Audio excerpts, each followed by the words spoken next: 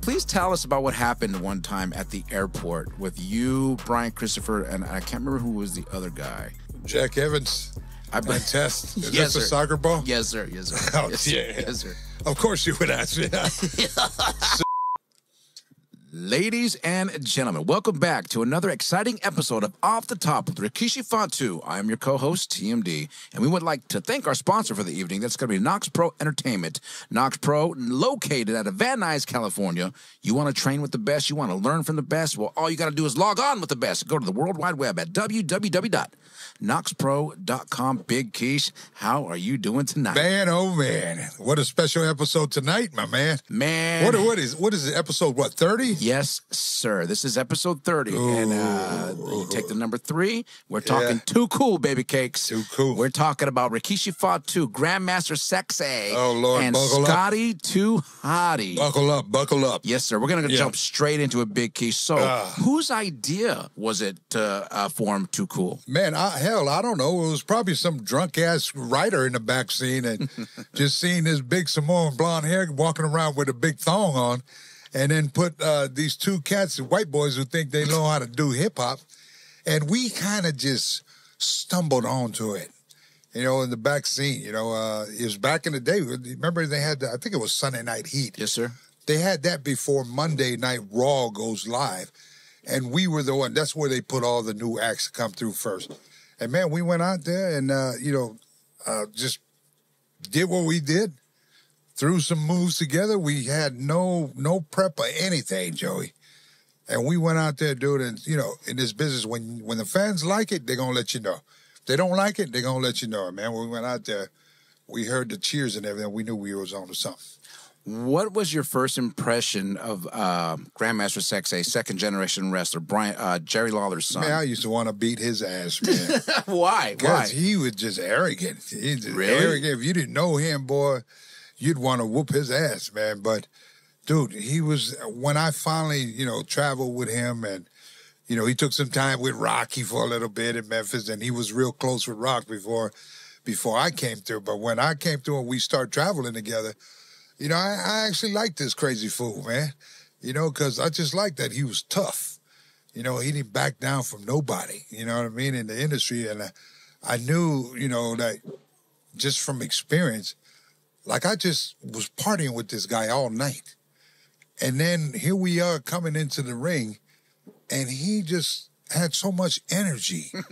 Like, you know, going to the gym, come out like he ain't slept all night. You know what I mean? Like, he slept all night, right? But that showed me the passion that this guy had, man. Mm-hmm. You know, he comes from a, you know, generation with his father, Jerry the King. So he's been around the business all his life. At 15 years old, he's been working. But yeah, we grew to love him, man. He was one of my OGs and so forth, and we pretty much traveled the whole world together and just had fun together. What was your first impression of Scotty Too Hotty? Scotty was laid back. He wasn't as wild as Grandmaster. You know, Scotty's kind of a loner. He loved them damn amusement parks.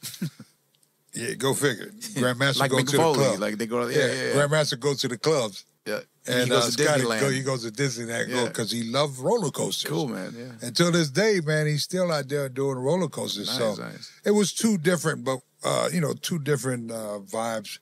But when we came together in the ring, man, you know, we knew we all had some magic, you know. And I can tell you this, you know, we was all on one page when we went out there. Everybody knew the role. You know, as long as you get that worm in there and back that thing up and, you know, do the Michael Jackson and bust the move and bring the gargles, the rest was history. It was such an easy time in all our careers because they've been doing that for a minute there before I came back, you know. And when I came back, there's a whole new different character. And you know, they were kind of just in that mediocre spot. But once we teamed up, we became a special attraction. And the rest was history. Yes, sir. And what really worked with that was because you're a badass. Like, you weren't funny. You weren't funny at this time yet. And you never went comic. Like, you never went haha. You were serious the whole time, which made it funny. Which, if anyone gets into acting, they're going to tell you what makes it funny is if you play it serious. What made it work was you had these two goofy white boys, Yeah. and you had this no-nonsense taking Samoan guy. And, man, when they would do their foolishness dancing and you had enough of it because you already got the 1, 2, 3, you had enough, you're walking out to the ring, they go, no, no, no, no, no.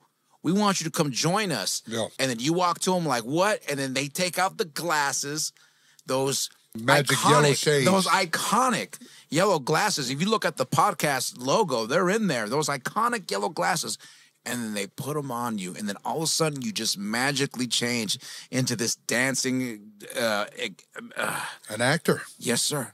Right? How did that whole concept come to be? And was that something you came up with? Well, yeah. I mean, you know, when you're on house shows, Yes, sir. you know, and you work in a new character, you kind of find what fits. And we just kind of stumbled onto that because, you know, I didn't want to show the people the happy-go-lucky side of me until, in my mind, why would I celebrate if we didn't win? And so I wanted to, boom, hit the 1, 2, 3, however way we get it. And then, okay, job is done, let's go. But the only way, there had to be something to bring me back. And with the, you know, with the glasses, we kind of stumbled on because they were already wearing the glasses. Too cool. Brian. The goggles, yeah. One have the yellow glasses, the other one have the goggles.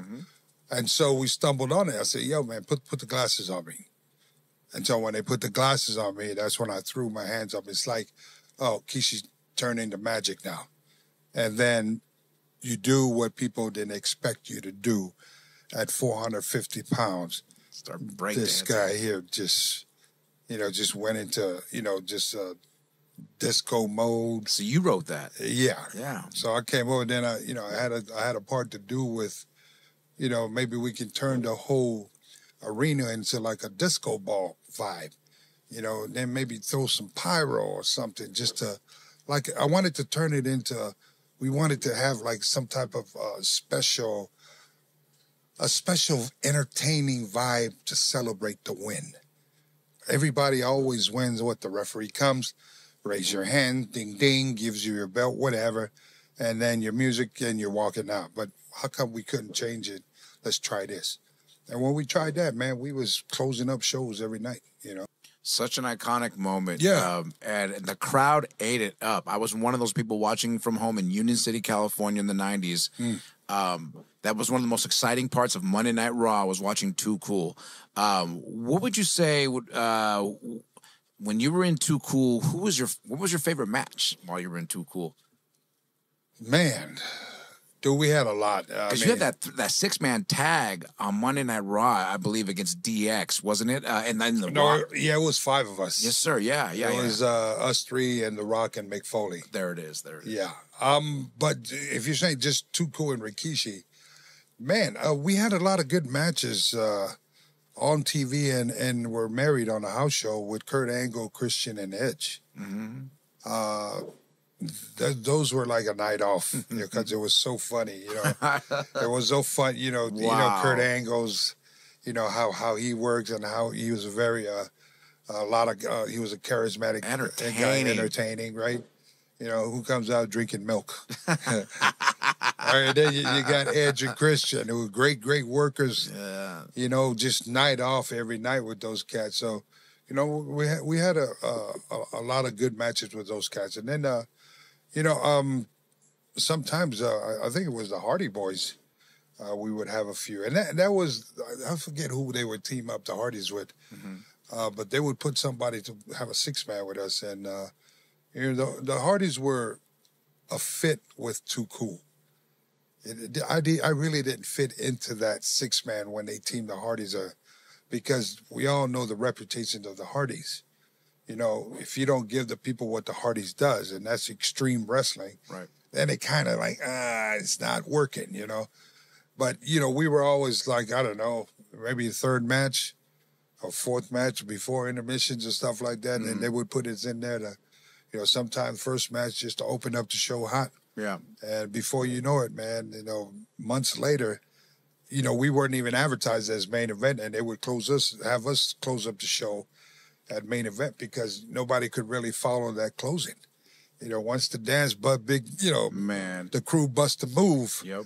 with that legendary song, that Yep. beat that come and look fly today, it's over with, So, and by the way, man, in case y'all didn't know, I just posted Yes, out you on did. You did my your own little Instagram. remix on that. I had to, and the Come crew, on now. the crew with Frankie, and they Come on they now. kept talking to me like, man, this is legendary, man. We got to make something off of this.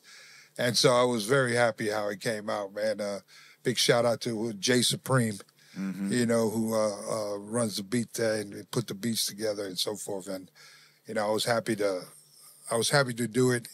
It was a good vibe. It wasn't on my mind to do it, but why not? It made sense for me. Such a fun song. Yeah, and got good vibes from a lot of the fans and so forth. So y'all go ahead and just bump that on your family barbecue or reunion. Yes, sir. Bump it on your local radio station and tell them Big Key sent you. Let's talk about Grandmaster Sexay for a few minutes here, because of course his anniversary of his passing just passed, and he was such a character, man. Yeah. And it's funny because whenever I would see him around you, it was kind of like you had that little brother, that little brother you had to always keep your eye on. I remember a story you had told me about, and I wanted to see if you want to talk about it here today. Was at the airport because I saw a few different sides to Brian because I dealt with Brian myself, and I had a story too for you here in a second. But he had a good side and he had a bad side, like all of us. But please tell us about what happened one time at the airport with you, Brian Christopher, and I can't remember who was the other guy. Jack Evans. And Test. Is Yes, this a sir. soccer ball? Yes, sir. Yes, sir. Oh, yes, yeah. Sir. Yes, sir. Of course you would ask me that. So me and Joey were just talking about this up in the Bay Area. Yep. I think we were on our way to do the pay-per-view party sometime. Anyhow, so back in the day, this was when me and Frito, we ran NWA, New Wrestling Evolution. So we branded this company, and we were out there for 10 years. So we would bring in a lot of talent that weren't signed with WWE, bring them there, and also talent from Mexico City and also in Canada. So this one kid, we booked him from Canada, and his name was Jack Evans. So Jack Evans, man, this is a week tour. And the first day, Brian is notorious for messing with new people. And so the first day comes as our first show. So this kid's entrance, and we never, I never seen his entrance. So we're doing a walkthrough, and this kid comes down the ramp, Joey, and he's doing a handstand on a skateboard, and he handstand with the skateboard all the way down. Soon as he landed right by the ring, bounced up and jumped on top of the apron into the ring, which was very, very impressive. Jesus, I'm blown up. Very, very impressive. I said, okay, and so we're sitting there, and of course Brian goes, what if he were to bust his ass coming down there? How do you do that then? I said, man, just leave him alone. Obviously, he knows how to do it, right? Mm-hmm. And he gives you that laugh like, so when he laughs like that, I know something's plotting in his head. So here he goes again.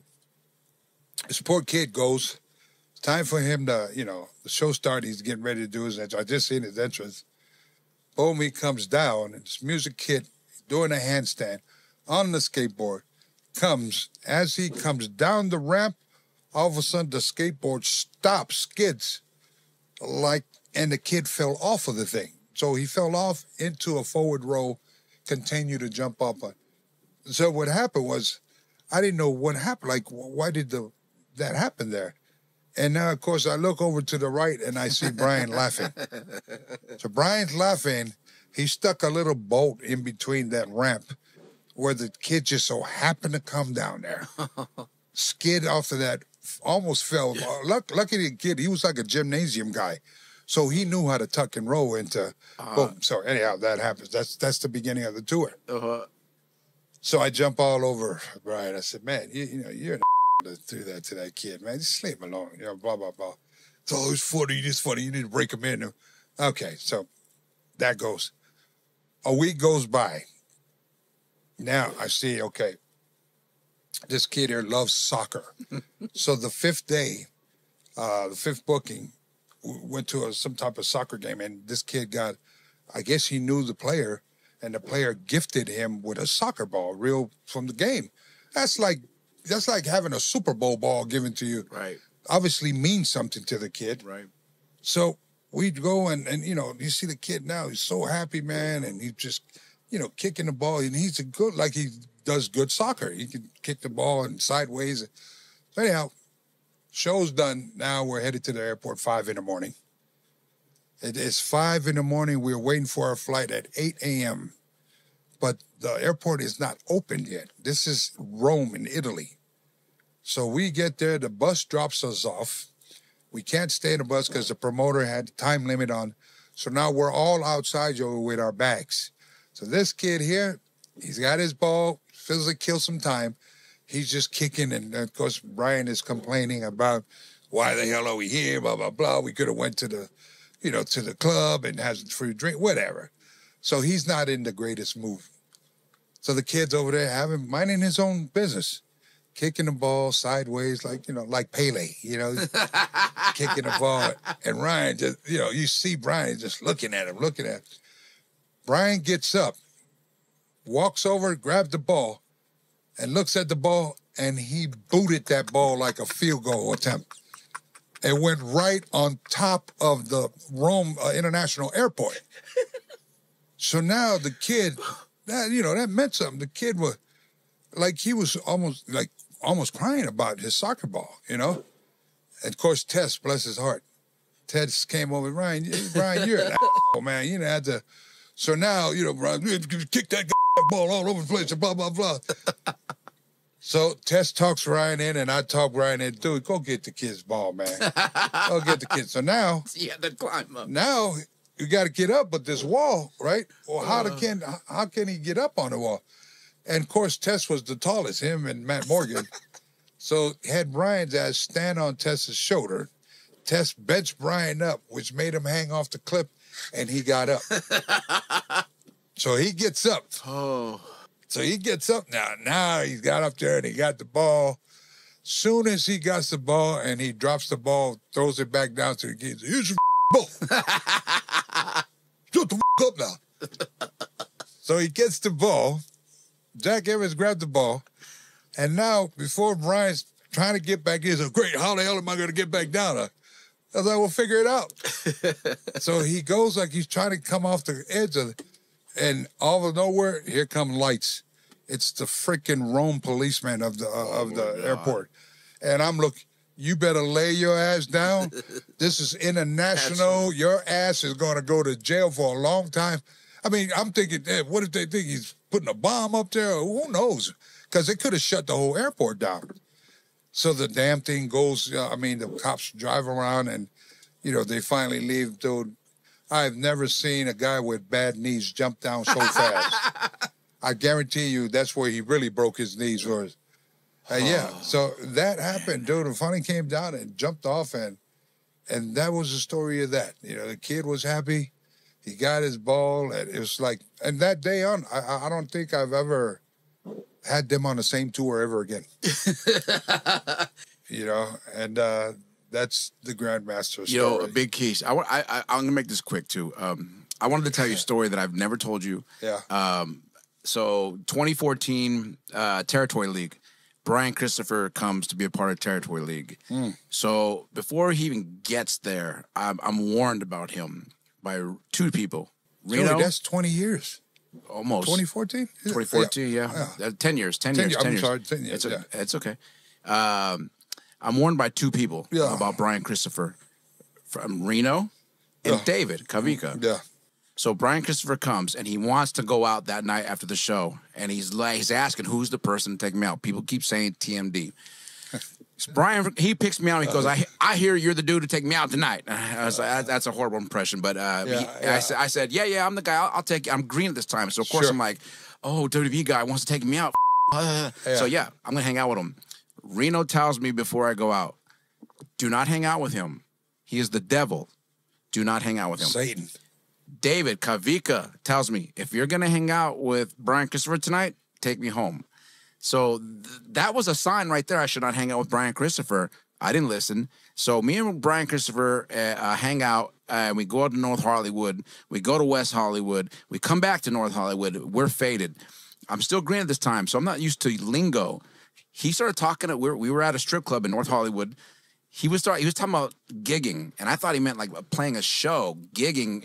I mean, I'm not going to give it away. You look it up. Gigging doesn't mean a show. Gigging in the pro wrestling business means something else. Yeah. I got on his nerves at that point. We ended up in the back of Star Garden, and somehow, Grandmaster Sexay tells me, I'm going to slap the out of you. And I said, because I'm not a punk, I said, I wish, and before I could get my last word out, Grandmaster Sexay slapped the out of me. Not once, Big Keish, not once. Twice. He followed that up with a boop, boop. The second slap woke me up. And I was ready to fight after that. Because he was talking to me about his knees. He had like 8 surgeries. So I was going to take out his legs. But bygones became bygones. We shook hands. And I don't know if you remember the wrestler Julius Towers, the big brother, man. He was so big. Yeah. He lost his voice that night from separating me and Brian from fighting. We were going to fight. Brian Christopher, 5 minutes later, after we shook hands, got in my minivan, and he passed out, and he wouldn't wake up. I had to have him at his hotel to catch a flight in a few hours. And Chef, rest his soul, God rest his soul, Chef was his handler. But we had went out after hours, and it was like 3 in the morning. Chef was my go-to guy. I said, Chef, where's he staying at? He goes, he's your problem now. I don't give a and he hung up on me. So I had to find Brian Christopher's hotel at 3 in the morning, and he's passed out. I found it, carried him up the stairs, tucked him into his bed, and I'll never forget when I left, Reno telling me he's the devil. I just thought, well, I just tucked the devil into bed. So I don't know who's more crazy, me or this guy, but I will never forget my times with Brian Christopher because we got to hang out a few times. There was Texas too.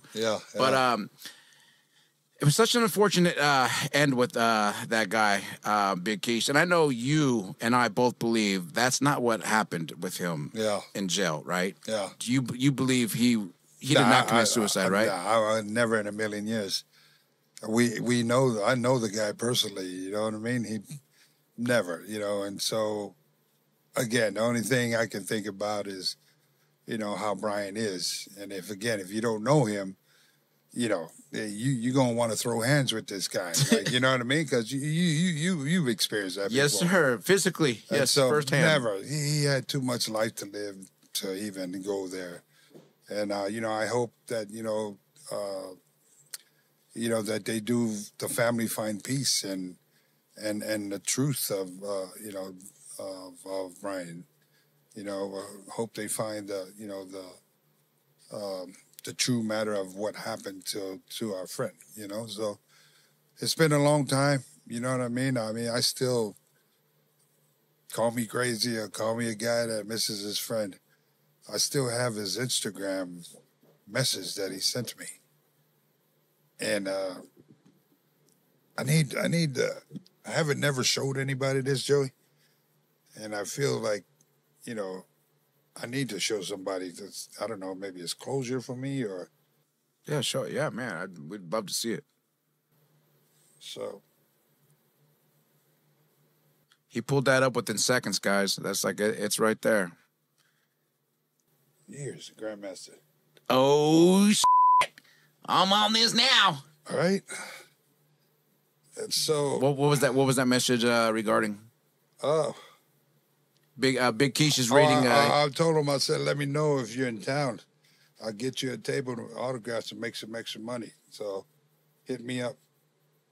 And then he said, oh, I'm on this now. These are his last words. What does that say? December 16th? 2017. There it is. I don't know, man. I just could never find the courage to delete my friends. And, you know, it's just... Yes, sir. You know, and I think I'll get to it. Maybe I will, maybe not. And at the end of the day, you know, I still, you know, his mom still texts me. I haven't talked to his pops in a minute. You know, his brother still hits me up. You know.